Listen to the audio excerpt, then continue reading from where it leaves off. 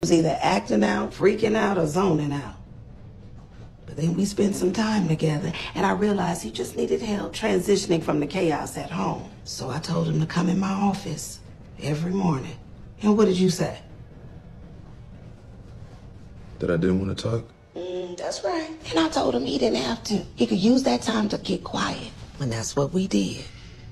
Every day for 2 years, he would come to my office, sit for 15 minutes, then go to class. And who became an A student? Yeah, after a few weeks, she bought me an MP3 player and some headphones so I could listen to music in the morning. I'm in real trouble, huh? I'm afraid you are. What can you tell us about the man with the scar on his face? I don't know who he is, I swear. I needed money, so I've been selling my engineering skills on the dark web. He paid you to build a bomb for him? No, just the detonators.